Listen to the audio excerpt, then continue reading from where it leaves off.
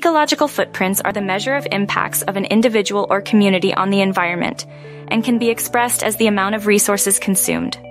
The concept of ecological footprints was introduced in 1990 for the evaluation of environmental impacts associated with human activities, Wackernagel and Rees, 1996. Ecological footprints measure the rate at which resources are consumed and wastes are generated. The assessment of ecological footprints is also associated with biologically productive area, or biocapacity. Ecological footprints measure the regular demand, whereas biocapacity refers to unceasing supply.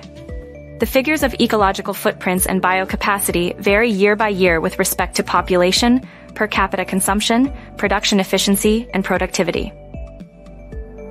In the same track, the components such as carbon footprints and water footprints are originated from ecological footprints and have become popular throughout the globe as climate change issues become a serious matter of concern.